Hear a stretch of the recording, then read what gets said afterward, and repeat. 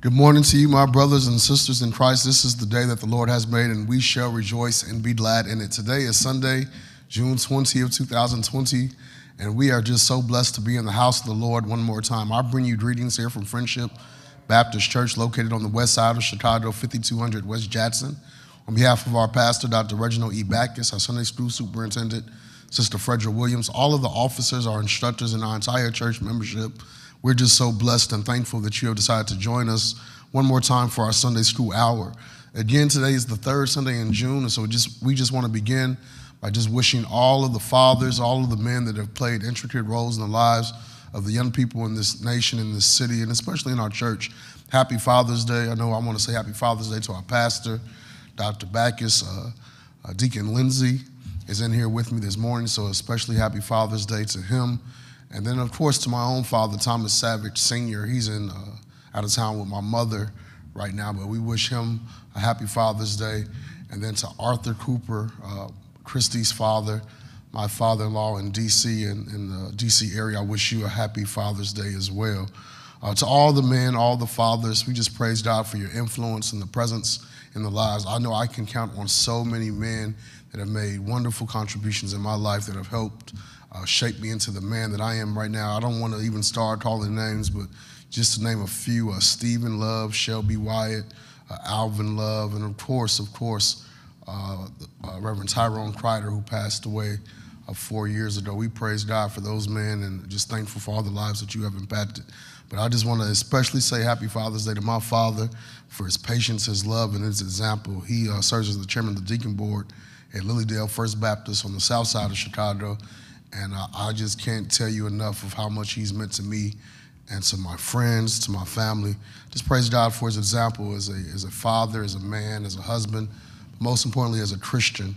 I praise God for his faith. So happy Father's Day to everyone out there. I pray that today would be a great day for you, a blessing for you, and may God continue to strengthen each and every one of your lives. Bless your ministries, bless your homes, bless your marriages, your children, and just please continue to stay on the battlefield and fight the good fight.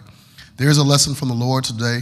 It's entitled A Healing Touch, taken from the 9th chapter of Matthew, verses 18 through 26. Matthew chapter 9, verses 18 through 26.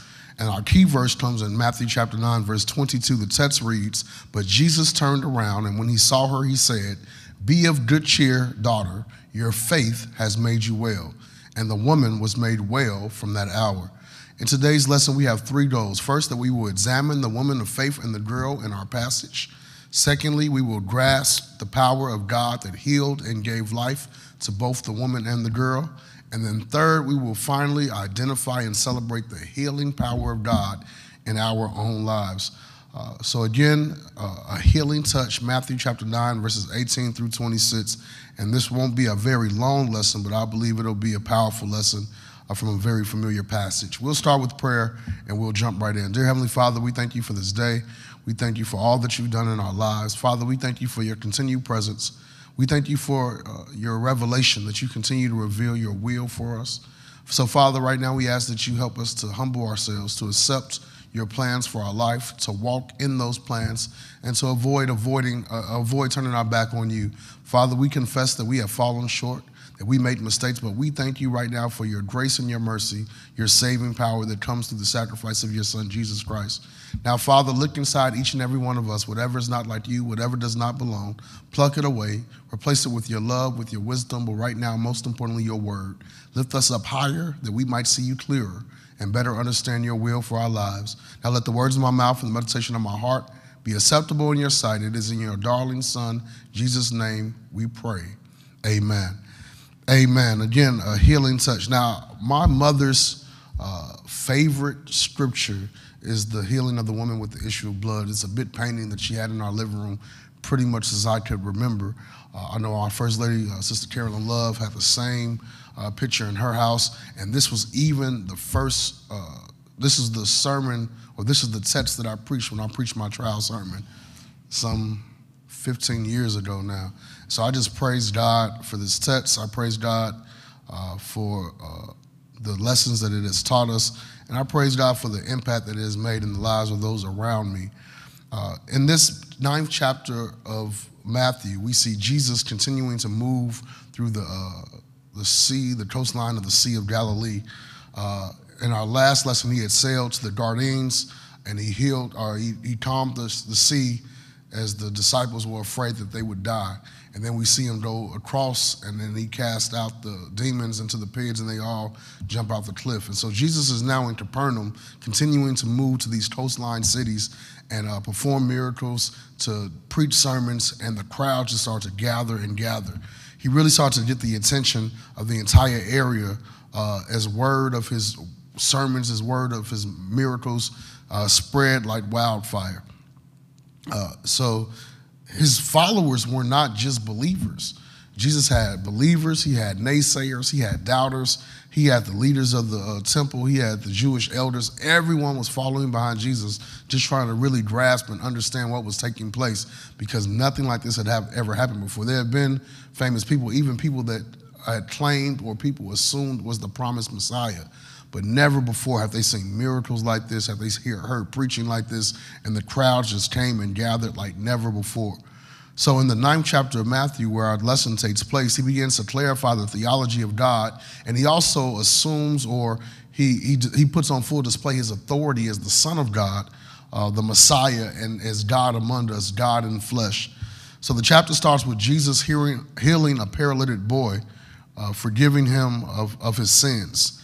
Now, Jesus, for the first time, or one of the first times in his ministry, is accused of blasphemy by the Jewish elders. And they actually question, by what authority does he have to heal sins? And so Jesus begins to clarify that he does not just come as a preacher or as a miracle worker, but he is the Son of God, that he has the full authority of God. And so now Jesus is beginning to get in question, and he's starting to challenge the temple system by proving that salvation does indeed lie in his hands. So he then goes and he finds Matthew, a tax collector, invites Matthew to follow him, and he's sitting down in Matthew's house eating dinner. Again, the Jewish elders, the naysayers, the doubters, this enrages them, because if we know anything about the history of tax collectors at this time, is that they literally were the physical manifestation of the Roman occupation by which the children of Israel found themselves under. So for so many years, the children of Israel had encountered slavery or occupation, whether it was from the Assyrians, the Babylonians, the Egyptians, and now they find themselves under Roman occupation. So the difference between the Roman occupation was this was the first occupation that kind of made the children of Israel begin to abandon their heritage. There was a universal monetary system. There was a universal language. So the Old Testament was in Hebrew, the New Testament now in Greek. And the children of Israel started to change. It became more of a globalized a globalized economy, a globalized world, and you start to see an adaptation, if you will, from old time ways. And so with the changing of language in the 400 years between the Old Testament and the New Testament period, because there was a silence from amongst God's people, they did not hear the voice of God, they started to abandon some of the old ways. And this tax collector, who was there as the representation of the occupiers, the Roman government, they kind of just represented everything that the children of Israel hated.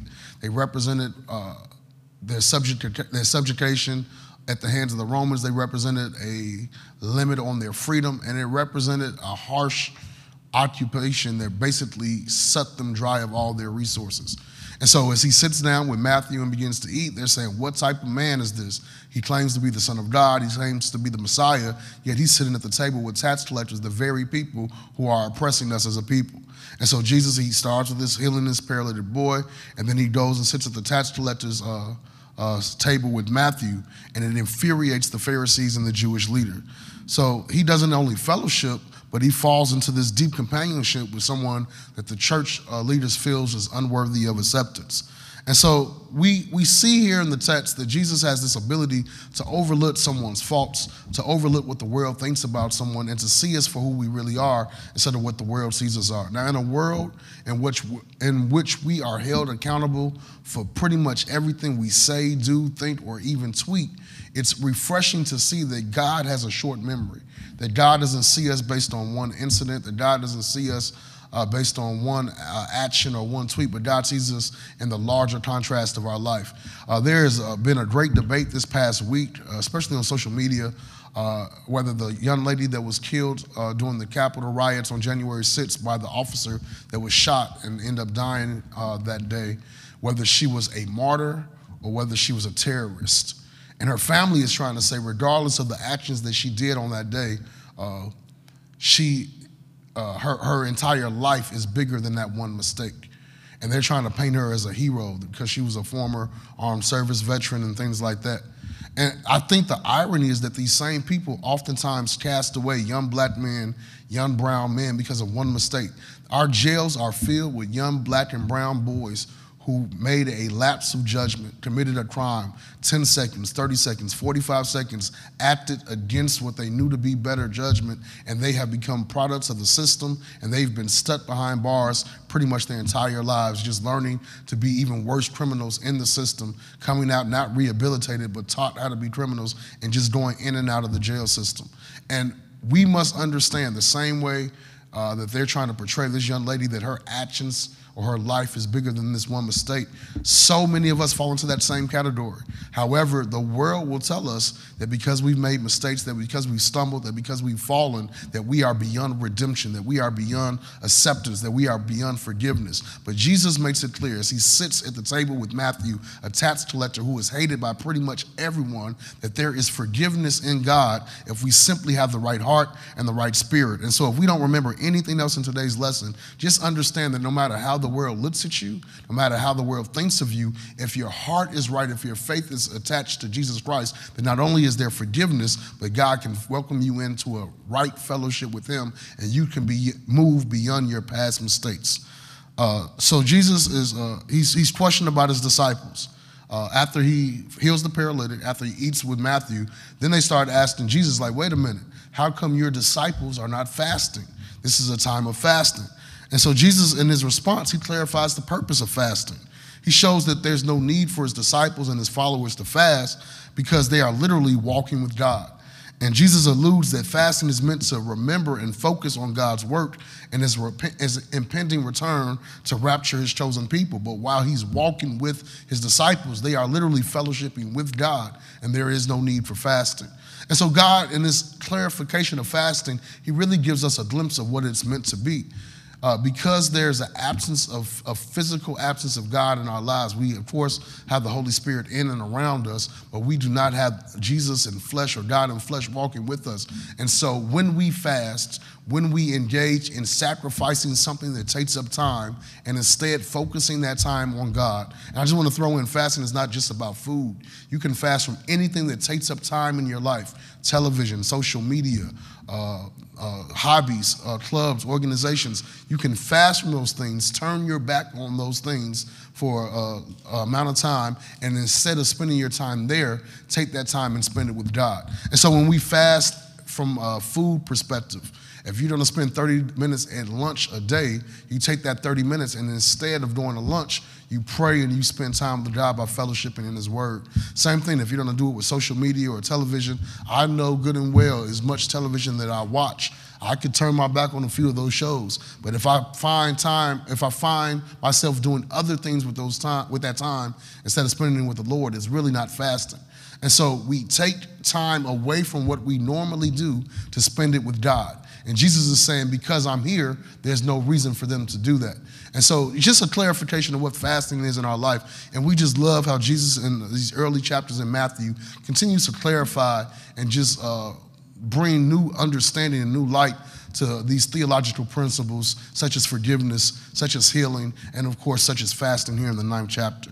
So Jesus extends the availability of fellowship by walking with the tax collector, by someone that is considered a physical manifestation, as I said before, of the Roman occupation, and he's walking with him, he's fellowshipping with him, showing that no one is beyond redemption, no one is beyond forgiveness. And then Jesus clarifies his position as the third Godhead, showing that there is no need for his disciples to fast when he is with them. And then finally, at the table in Matthew's house, the tax collector's house, a ruler barges in. He hears about Jesus and he comes to him so that Jesus could come and heal his dead daughter. And that's where our lesson picks up. So this is not going to be a long lesson, a short lesson, but I promise you it's going to be a blessing for each and every one of us. So the first part of our lesson is entitled The Request of a Desperate Father. The Request of a Desperate Father. Taken from the 9th chapter of Matthew, verses 18 and 19. I'll be reading the New King James Version. The text reads, "While he spoke these things to him, behold, a ruler came and worshipped him, saying, 'My daughter has just died, but come and lay your hand on her, and she will live.' So Jesus arose and followed him, and so did his disciples." So Jesus is in the midst of dinner with Matthew, again, this tax collector. And it shows that the gospel has been extended to those that the world might see as unfit to receive this gift of salvation, this gift of forgiveness. It shows that all are welcome at the feet of Jesus as long as we come to him with the right heart. And it also shows that your past does not prevent you from the future that God has planned for you. So this ruler, he burst into the house, in Matthew's house, a tax collector's house. He honors Jesus by falling prostrate, humbling himself before Jesus, laying prostrate before him and beginning to worship God. So if we look at this ruler, we see three things must have happened. One that we're sure of. One, he must have heard about Jesus. Second, he must have believed in Jesus. And third, his belief forced him into engaging with Jesus. So heard. Most of us hear stuff all the time, but we do nothing. I remember Deacon Lindsay, about 15 years ago, all my friends were yelling to me about cryptocurrency and Bitcoin.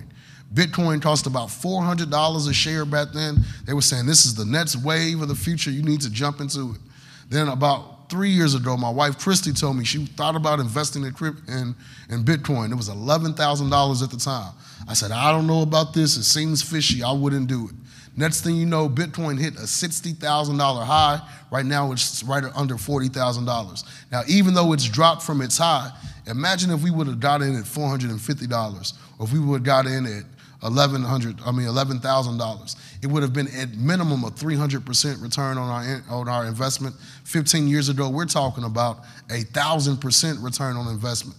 So $1,000 investment would have netted $100,000. Well, my math might be off, but $100,000. And imagine the life-changing impact that investment would have made. I knew about it, I heard about it, but for some reason, I did not believe in it.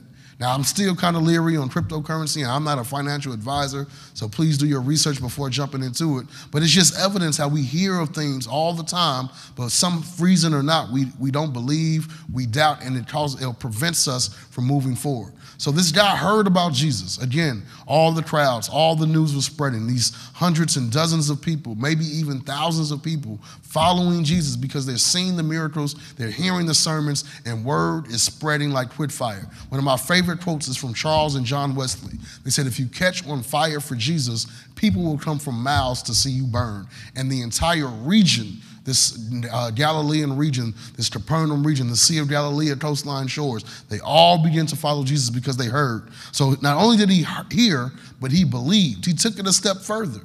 His hearing caused him to believe. And my brothers and sisters, we can all testify in our lives how the testimonies of others, the encouragement of others, the sermon that was preached, the lesson that was taught, the song that was sung, the prayer that was uttered, the scripture that was read, not only did we hear it, but it pushed us into belief. And I can't tell you how many times I've been sitting in a church and it seemed as if the choir was singing directly to me. It seemed as if the preacher was preaching directly to me. The deacon was praying directly to me. The Sunday school teacher was teaching directly to me because the lesson, the sermon, the song, the prayer, the scripture was speaking directly to my situation. And it was just confirmation that God not only was understanding what I was going through, but he was speaking to it and giving me a deliverance and an understanding on that I was not only able to survive it, but I was to make it out. So he heard and then he believed. Now, our past teaches us to be skeptical because of our experience with the world shows us that there is nothing but failure and letdown. However, our past in Jesus should teach us to believe because when we look back over our life and think about all the good things God has done for us, we are taught to not only believe, but understand that it is God that has made ways out of no way. It is God that has pulled us out the miry pit of sin, and it is God that has set us upon a solid foundation that is the rock in his son, Jesus Christ. So he heard, he believed, but he also engaged. Our belief should push us into action. It's not just good enough to hear. It's not just good enough to believe, but we should use that as a momentum to push us into action. There is nothing sadder than a Christian that has lost hope.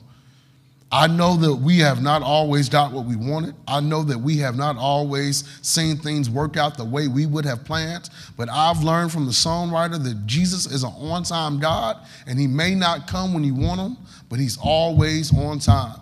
And so we must celebrate and accept the fact that just because we did not get what we wanted all the time in the past does not mean that God is absent in our lives. Does not mean that God is ignoring us in our lives. But we should use that what we hear to push us into belief, and that belief should push us into engaging in our faith, to engaging with Jesus Christ, our Lord and Savior. So this ruler bursts into this tax collector's house. And by all means, he shouldn't have been entering the tax collector's house because it had the negative connotation it had because of the tax collector's status among the people. But he bursts into the house, and he doesn't just run off a list of requests like we sometimes do to God, but he falls down and begins to worship the Lord. And so we see that he worships Christ before requesting of Christ. Now, I must admit that even I've been guilty of this in my own life.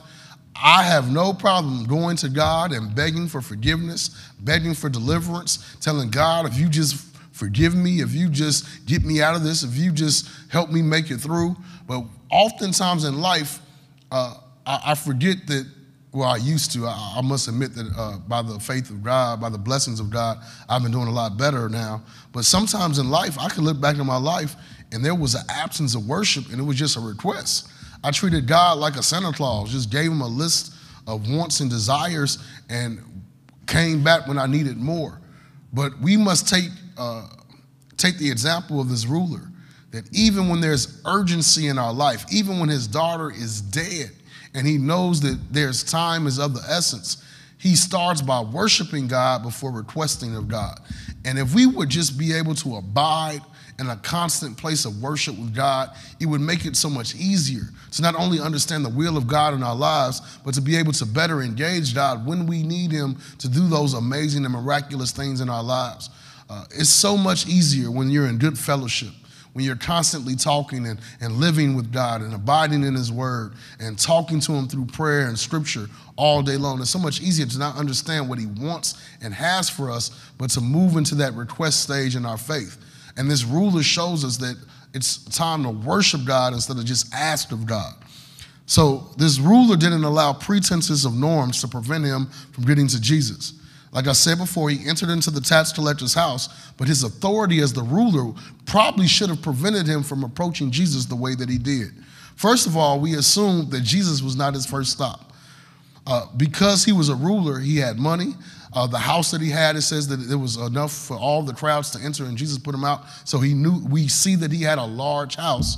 But still, in fact, he recognized that even when the world let him down, when the doctors, when all the wise men were unable to heal his daughter and even prevent her death, he still got to Jesus Christ. And so we recognize that no matter who we go to for help, who we go to for assistance, here in the text it says last stop, but ideally and hopefully our first stop should be Jesus Christ.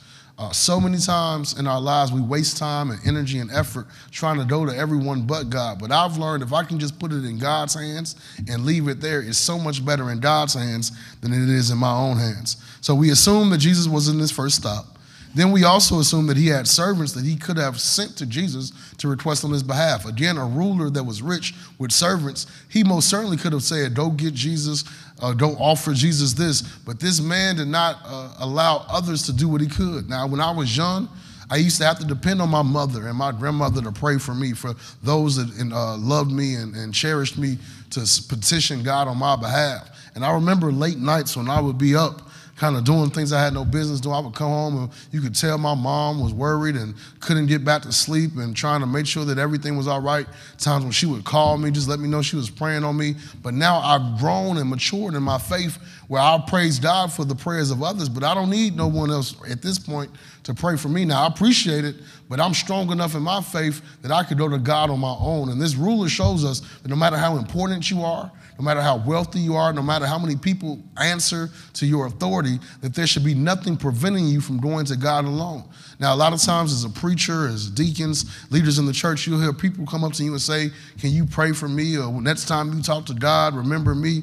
And I say, no problem, I'll definitely pray for you. But you got the same access that I got. I don't have a special room. I don't have a VIP section. I go to God the same way that we all go to God. And we should be grateful that God is an accepting God that doesn't put barriers between us and him and just allows us to move forward according to our faith. So we also see that he didn't care what others might think. He entered into this house and fall flat. He basically made a scene. Now, a lot of time, we like to look dignified. We like to make sure that we have it all together. As men, we're taught that it's not manly to cry. It's not manly to talk about your emotions. But this man let it all out. When you get to a point where there's nothing you can do, it's hard to contain yourself when you're engaging with God. And this ruler said, listen, I need God to show up and show out in my life. I don't care what you think. I don't care if it's tears in my eyes. I don't care if I get my clothes wrinkled. I don't care if people laugh at me. And every now and then we should have a worship and a praise that just cannot be contained. I don't care if you understand. You may not understand my praise, and that's because you don't understand my story. And every now and then we need to get a case of the can't help it. I can't help but worship God. I can't help but praise his name. I can't help but glorify the good things that God and praise God for the good things that he's done in my life. And so he didn't care what others think. And then finally, he didn't allow his status to prevent him from worship. Nothing should stand in the way of what God has called us to be and what God has called us to do. And a worship is birthed out of an uncontrollable praise and recognition of God's not only presence, but his glorious works in our lives. And so this ruler did not allow anything to stop him from worshiping and praising the Lord because he recognized that only God would be able to heal his condition and raise his daughter. So finally, he didn't allow death or even the world's limits to diminish his faith in Jesus Christ. We have been conditioned to believe that the world's final statement is the end. But this ruler demonstrates that God's power extends beyond the limits of the world. I know that when the coroner gives their final report, once there's no breath, once there's no life in the body, that is the end. But we praise God that we serve a God whose power and authority supersedes that of even death. When Jesus gave his life on the cross for our sins, he descended into hell, and on the third day he rose again with all power in his hands. That's power over life and power over death. And while we don't see these oftentimes in current days, we don't see these miraculous raising from the dead miracles. I don't know if my God can, but like the three Hebrew boys, I don't know if my God will, but like the three Hebrew boys, I know my God can. And I've come to learn in my faith, I've come to learn in my life that the only limits on God is the limits that I put on him. That oftentimes we try to put God in a box that makes us comfortable, but I've learned that God is so much bigger than my box. I'm reminded of the woman that was out of food. It says she filled up the jars, and all the jars that she had was filled to the top until there was no room for any more. And I've heard preachers say before that the reason why she had to stop because she didn't bring enough jars. And if she would have brought more jars, God would have even filled those jars up too. And so we have to recognize in our faith that the more we believe in God, the more authority and power we allow God to have in our lives, the more God can do. And oftentimes the limit or what we think are limits in God's lives are not imposed by God, but rather are imposed by us. So this ruler, he doesn't care if she has a heartbeat. He doesn't care how many hours has passed. He still believes that even at the point of death, Jesus could perform miracles. And oh, what faith this ruler shows. Because for so many of us, when we get the pink slip, we think that it's too late. When we get the eviction notice, when we run out of money, when our gas tank is on E, but we serve a God. I don't care what the lawyer says. I don't care what our bank account says. I don't care what the doctor says. Even when they say there's nothing else that can be done, we serve a God that can do exceedingly and abundantly above all that we ask, as long as we have faith to believe that he has the power. So this ruler knew what God could do and let nothing stop him from engaging what he believed after hearing about God. So this man's faith, it pushed God into action. Jesus doesn't give a speech. He doesn't finish his meal. He doesn't ask them to wrap it up so he can go later. It says he immediately stood up and followed the ruler, and all of his disciples followed with him. So now, Jesus in this tax collector's house, where people are upset that he's eating with Matthew because of Matthew's social status, a ruler bursts in, falls on his face, begins to worship Jesus, and begs Jesus to come and heal his daughter who has died. And Jesus immediately gets up, and the entire crowd follows him from Matthew's house to the ruler's house. It doesn't really take a long sermon or a long speech. It don't take a bit of negotiation. All we have to do is engage Jesus with the right faith, the right impetus, the right spirit of worship. And Jesus can speak directly to our situation and move like no other person can. And so we praise God of this ruler's faith, but we also praise God of the response of Jesus, that immediately when he went to Christ with the right spirit, with the right petition, God immediately answered and responded. And so perhaps this ruler is showing us that if we just have the right faith, if we have the right attitude, if we have the right spirit of worship, that Jesus is not only able, but he's ready to step right into our situation and turn it around. So in 18 and 19, we see the request of a desperate father. But we move down into Matthew chapter 9, verses 20 and 22, and we see a sick but determined woman. The text, Matthew 9, 20 through 22, in the New King James Version, the text reads, "And suddenly a woman who had a flow of blood for 12 years came from behind and touched the hem of his garment. For she said to herself, if only I may touch his garment, I shall be made well. But Jesus turned around, and when he saw her, he said, be of good cheer, daughter. Your faith has made you well. And the woman was made well from that hour." So these crowds continue to follow Jesus, and the attention he received in Capernaum only increased the numbers of followers. Now, the crowds were so large, Jesus had no peace. If we remember our last lesson, Jesus literally sailed across the Sea of Galilee just so he could get some rest, sleeping in the bottom of the boat until he was awoken by his disciples and asked to help because they feared that they would die because of the storm. And so Jesus has these crowds. He's really tired. He's moving around, but he's moving through the crowd, making his way from Matthew's house to the ruler's house to raise the ruler's daughter from the dead. So all that followed Jesus, again, did not believe. Jesus had these crowds, but it was the Jewish elders that were threatened by his authority and his fame. It was the naysayers who didn't believe. It was those that were just following to get a blessing, to get a meal, to get a healing. And then there were those that really believed and followed. So you got these large crowds of a mixed group of people, some trying to start mess, some just trying to see what's going on, some bored and nothing else to do, and some are believers. And so we want to recognize that just because someone is with you or even behind you doesn't mean that they support you. Everyone that shows up to this church is not believing in the work that the church is doing, but that doesn't mean that we stop moving forward. It means that we continue to trust in God and proceed. One of the things that I've noticed in church, and it's amazing to me, I talk about it all the time. Church is one of the only places where people will continue to go back and be happy. If you don't like your haircut, you probably won't go back to that barbershop. If you don't like your dinner, you probably won't go back to that restaurant. If you don't like the groceries you get, you probably won't go back to that grocery store. Yet church is one of the few places where people will continue to come week after week, day after day, and complain about it and not be happy. That being said, as leaders, as those that have been called to lead and be in leadership and authority positions in the church, we must not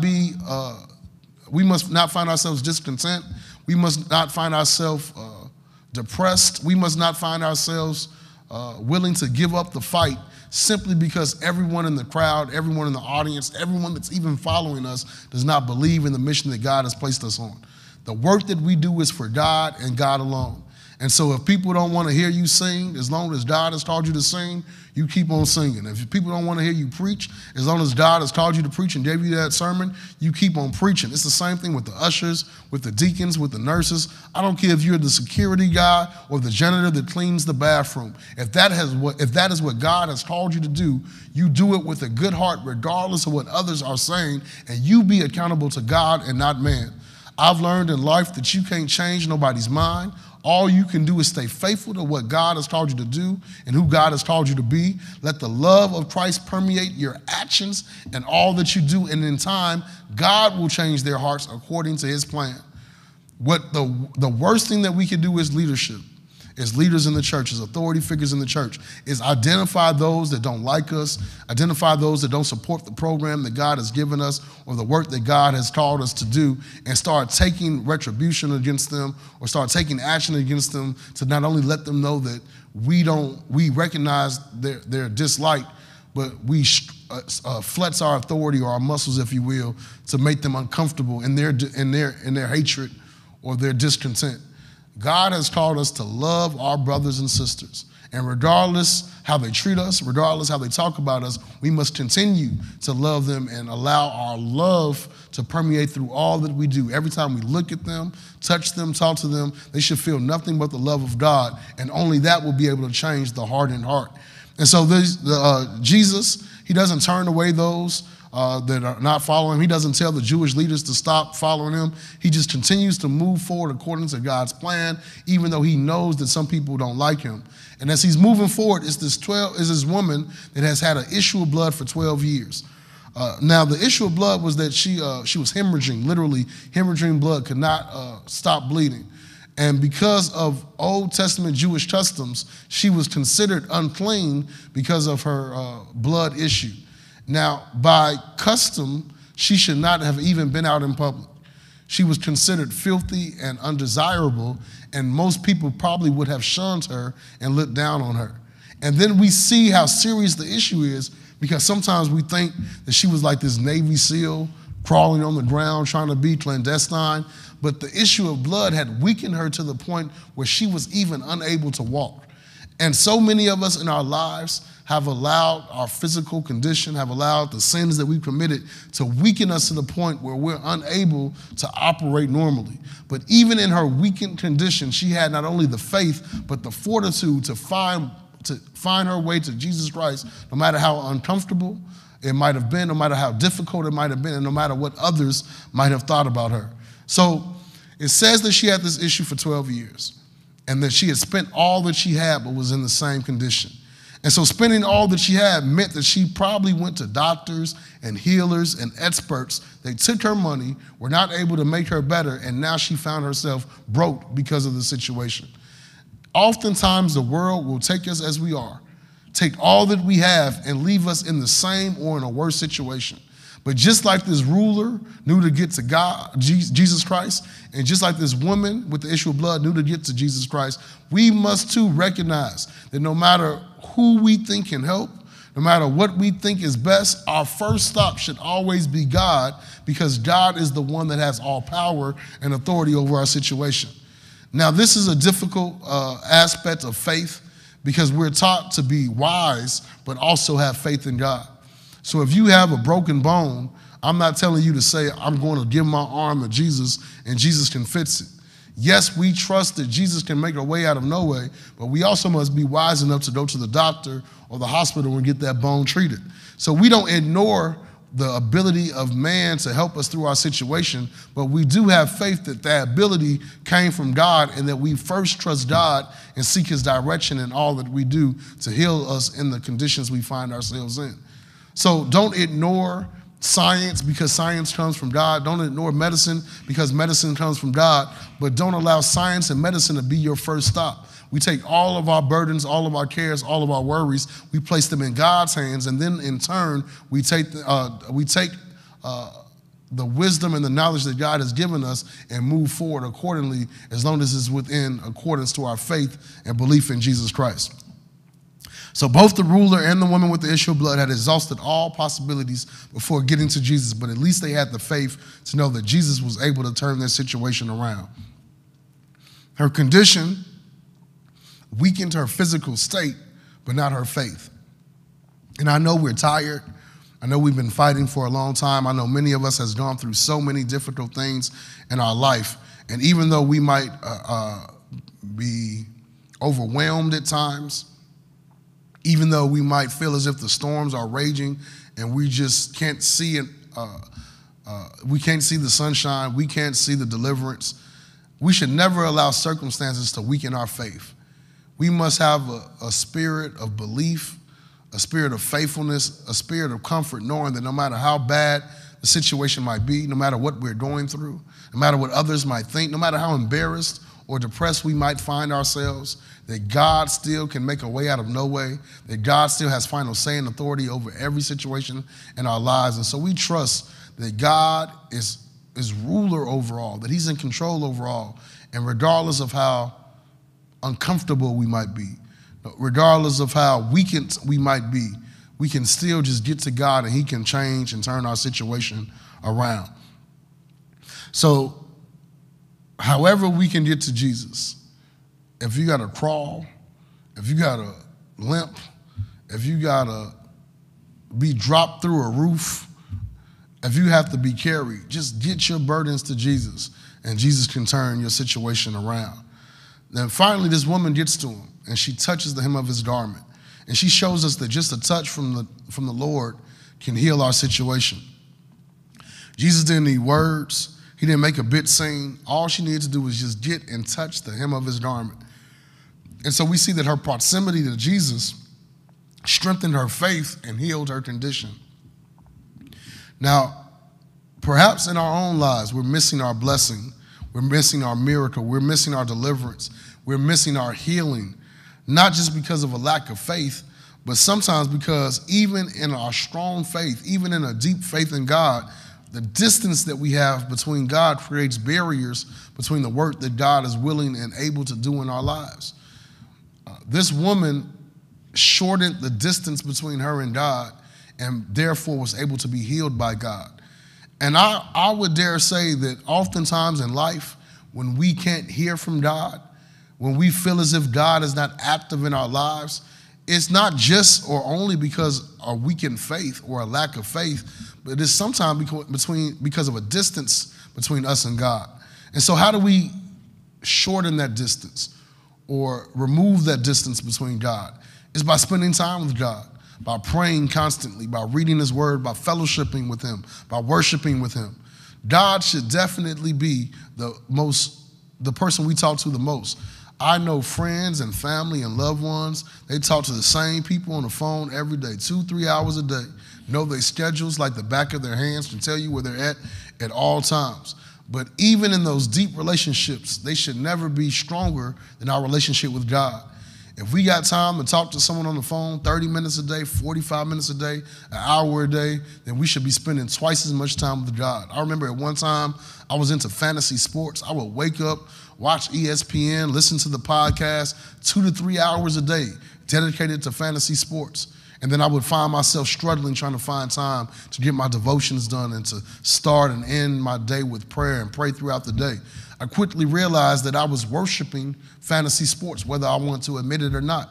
And so I had to realign my priorities and say, even if this is something I'm going to continue to do, it must not overshadow or it must not overcome the time that I spend with God. And so we need to move to a place in our faith where even though we believe, even though we trust in God, that God is our main focus in our lives, that God is the person that we spend the most time with, that our day begins, ends, and moves around our relationship with God. So she recognizes that all she had to do was touch God. So Jesus not only senses the touch, but he recognizes the motive behind the touch. Now, in these crowds, there were many people all bumping into Jesus, all touching and reaching out for him. But he recognized there was a difference between this woman's touch and the other touches that he was receiving. It's the same for us. It's like a two-way street. Man, I've been blessed. People have put envelopes in my hand. People have prayed for me. People have laid hands on me, and I've received the blessings. I've been thankful for the blessings. I've accepted the prayers. But I recognize that a touch from God is something different and something that just can't be explained. And we should be able to recognize God's hand in our lives. Oftentimes in life, I used to always joke with the young people.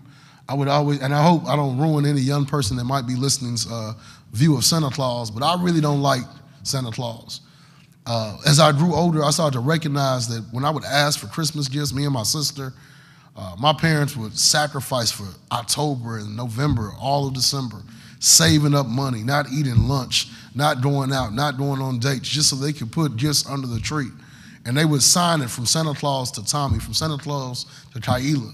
And we'd be so happy. Oh, thank you, Santa. Santa finally brought us. Santa snuck down. We would lay out cookies and milk for Santa. And I've thought about it. I never laid out cookies and milk for my mom and father. And they worked their butts off to provide for me and my sister, to give us pretty much all that we needed. Oh, not pretty much all that we needed, and pretty much all that we asked for. And yet we give all the credit to some fat, fair-skinned guy from the North Pole. And I think that we should just recognize the sacrifices that our parents make and stop giving credit to someone else. Well, it's the same thing with my faith.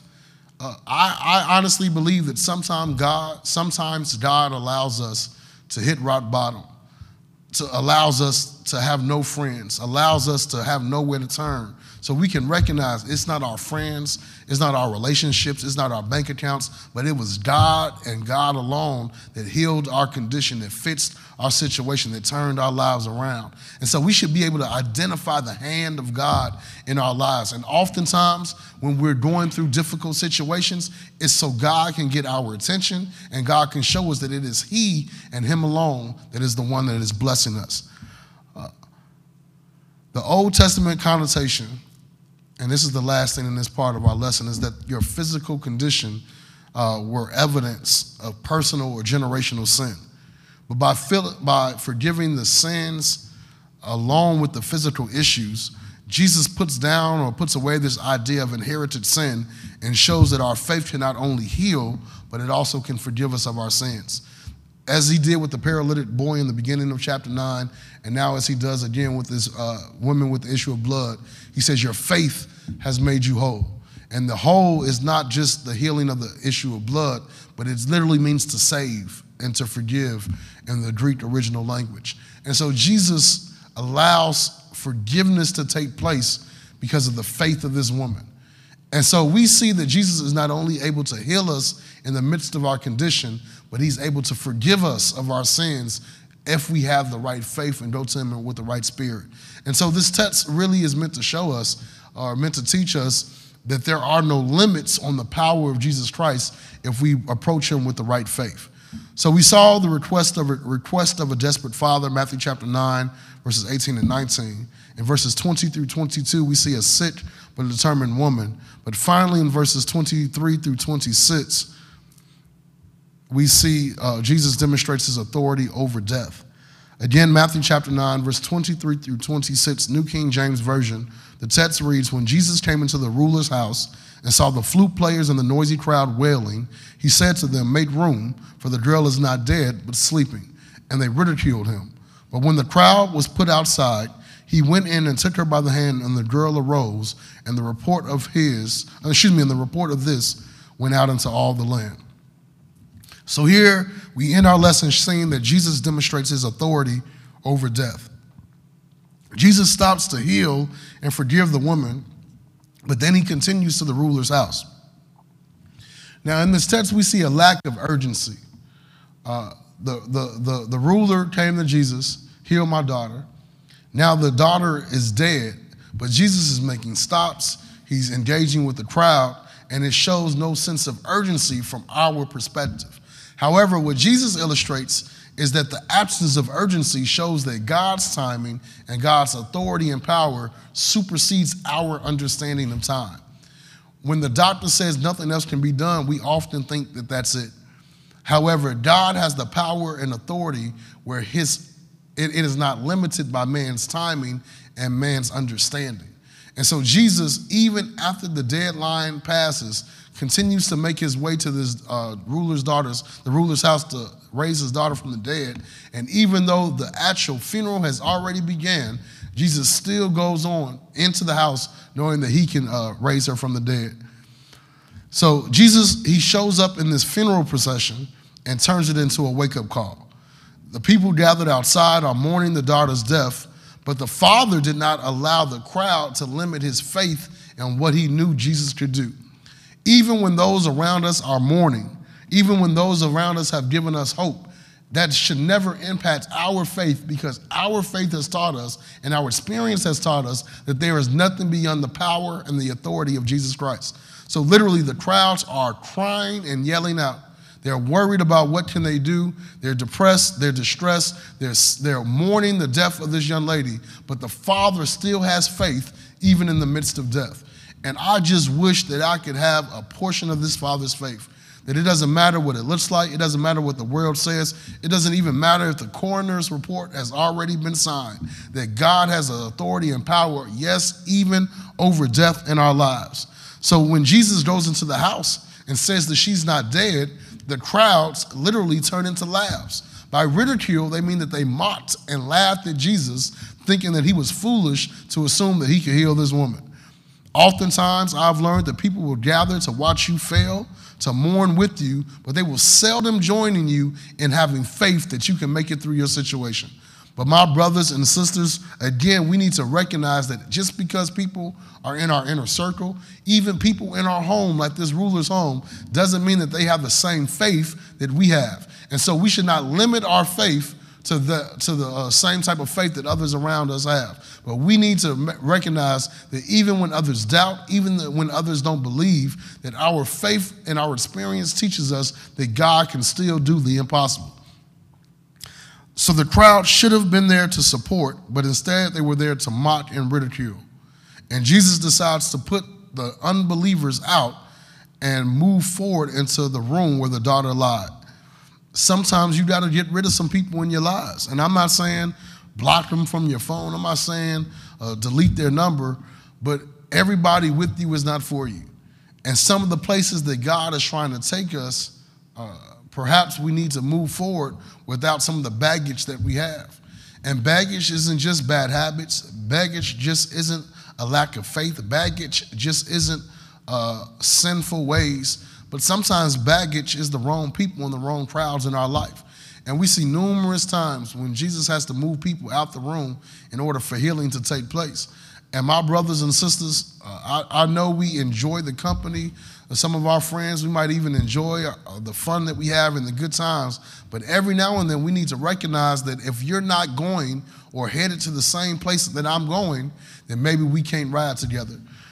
We are in the midst of National Congress. It starts tomorrow, and I'm teaching Christian dating. And one of the big things that I always ask is, do you think it's all right for Christians to date non-Christians? And most of the people say, yeah, because you can let your faith influence them in this evangelism. I say, I didn't ask about sharing the gospel. I said dating. And we talk about in relationships and dating relationships that you depend on that person to help you make decisions in your life. And you trust that person's counsel. You trust that person's advice. And so if, in fact, we're going to lean on someone to help us through difficult times in our lives, we should, of course, be looking at someone that has the faith that we have in God, that believes in God the same way that we do, that is heaven-bound as we are. And so I always make the statement, if you're a Christian, you should probably not only not date other non-Christians, but you probably shouldn't even be friends with non-Christians. I know that sounds harsh, but again, I say it all the time. If you're not headed to the same place I'm headed, if we're not going in the same direction, it really makes no sense for us to ride together. And in life, so many of us are riding with people, are in relationship with people, are living with people, are hanging out with people that have different destinations for their eternity than we do.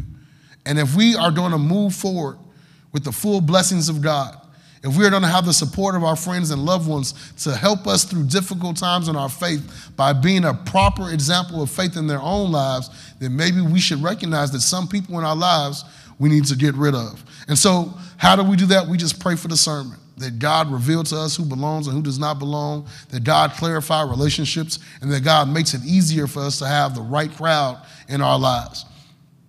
So again, Jesus doesn't do a lot of talking. He simply takes the girl's hand and she immediately gets up. It's not the right words. It's not a big act. It's not even a crowd to witness. Jesus just engages with those that believe, and he moves in their lives in a sudden and miraculous way. The Bible says the word continues to spread, and then we see that it was the testimony of others that got the attention of this woman with the issue of blood. It was the testimony of others that got the attention of this ruler, and their testimony of others pushed them into belief, and their belief pushed them into engaging with God.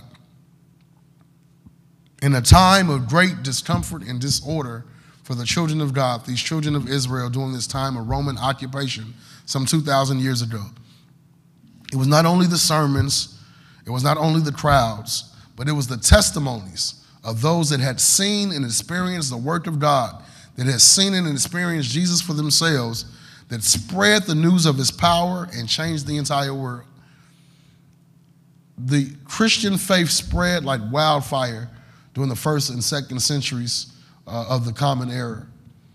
And there was such a necessity for this spreading because there was a misunderstanding of salvation, and God had begun to expand salvation to the Gentiles beyond the Jewish people. And so in these dark times, God used the witness and the testimony of others to spread his good news, the gospel of his son, Jesus Christ. And I believe that in a time in which we live in today, where it is just so difficult just to even walk out your home, we can't turn on the news without hearing about mass shootings or robberies or home invasions. Even in the most affluent areas or neighborhoods in this city, we're continuing to see senseless violence and murder and mayhem. But if we allow our witness to influence our testimony, the good works that we've seen God perform in our lives, and we spread that testimony like wildfire, it can change the world. The ruler heard. It wasn't no Bible. It wasn't the word of God. Jesus had not yet even died and risen from the dead. Just the wonderful works of Jesus Christ impacted the lives of his followers so much that they spread the word and it pushed others into belief. Now, we know how this story ends. We know that God sent his son Jesus, and Jesus sacrificed his life by dying on the cross for our sins.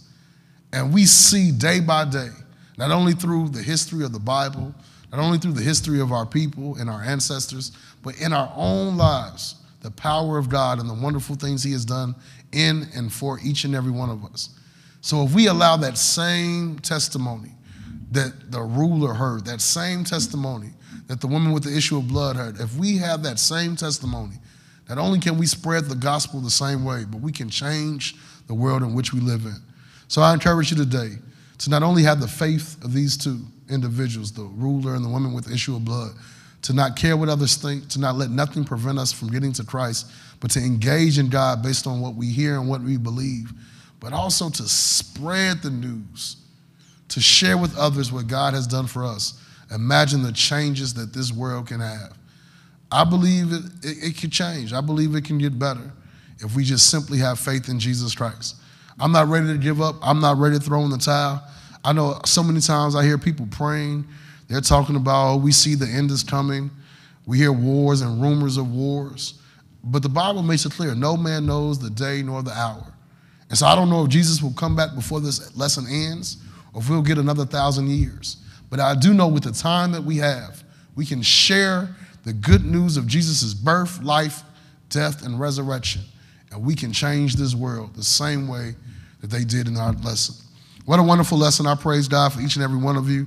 Thank you for joining us again. Happy Father's Day to each and every one of the fathers, to our pastor, Dr. Bachus, to my own father, Thomas Savage Sr., to Christy's father, Brother Cooper. We just praise God for each and every father, for all the men that are listening, for all the men that do not have children of their own, but continue to impact the lives of the children around them, and for especially the fathers here at Friendship. We praise God for each and every one of you. For those of you all that would like to support this church in giving, we do have 4 ways to give. You can look on your screen. You can give on our Cash App, $FriendshipChicago. You can go to our website, fbcchicago.org. You can text the word give to 773-992-1462, or you can mail your check or money order to the church, care of Reginald Bachus, 5200 West Jackson Boulevard, Chicago, Illinois, 60644. For those of you all who have given and continue to give, we praise God for your sacrifice. And please know that you are sowing a seed in fertile ground. And we honor the Lord for all that you have done to support this ministry as we continue to do what God has called us to do. We would like to encourage you to join our other worship services throughout the week. You can join us on Tuesday mornings at 8 a.m. We have our prayer call led by our senior associate, Reverend Aaron Davison. That number is on your screen, 978-990-5064. The code is 8954. Every Tuesday morning at 8 a.m., a group of prayer warriors. Just some great worship time where we can just sacrifice and ask God to not only reveal his will for our lives and for our church, but to just heal our land. You can join us each Sunday morning at 9:30 on our Facebook and YouTube page for our Sunday school lessons, at 6 p.m. on Wednesdays for our evening Bible class as our pastor, Dr. Bachus, is moving through the miracles of Jesus. And then, of course, each Sunday morning at 11 a.m. for our live worship service. We have a wonderful worship today. Today is our celebration Sunday where we honor the accomplishments of our members. And not only are we celebrating Father's Day, but we are also going to honor our graduates. And we'll post a video later for all of our graduates, but we'll be able to call out each graduate's name. So we encourage you to join us for our worship service in just a few moments at 11 a.m. Praise God for each and every one of you. Continue to pray for our church. Continue to trust in God in all things. And one last time, happy Father's Day to each and every man out there that has been a blessing in the lives of young people all throughout this nation. Let's bow our heads in prayer and be dismissed. Dear Heavenly Father, we thank you for this lesson. We thank you for your word. Father, we thank you for the faith of Jairus and the faith of this ruler and this woman with the issue of blood. They have exemplified for us that they heard about you, that their hearing pushed them into belief, and their belief pushed them into engaging based on their faith. Help us to understand that all we have to do is take our burdens and place them in your hands, and that you can make a way out of no way. Even at the point of death, you still have the power and the authority to do what the world cannot do, to make a way out of no way. So, Father, continue to reveal your will for our lives. Continue to show us your wonderful power, and help us to understand that our experience with you should encourage and influence our testimony and our witness. And if we properly engage with the world, that in the love of God and the faith that we have in you permeate our actions and all that we do, we can change the world. Father, we ask a special prayer for our fathers. Continue to bless and keep each and every one of them. Continue to reveal your will for their lives. Continue to help them hold up the bloodstained banner as they continue to influence generation of young men and young boys to be servants to you and follow you in all that we do. Now, Father, bless this church, bless our pastor, bless each and every member, bless each person that is gathered on this social media, this YouTube and Facebook pages, as we continue to study your word and worship your name through these lessons. Thank you for your will, thank you for your word, and thank you for your saving power. It is in your darling Son, Jesus Christ's name, we pray. Amen. Amen to each and every one of you. May God bless and continue to keep you. And for the 5th or 6th time, happy Father's Day to all the men. God bless.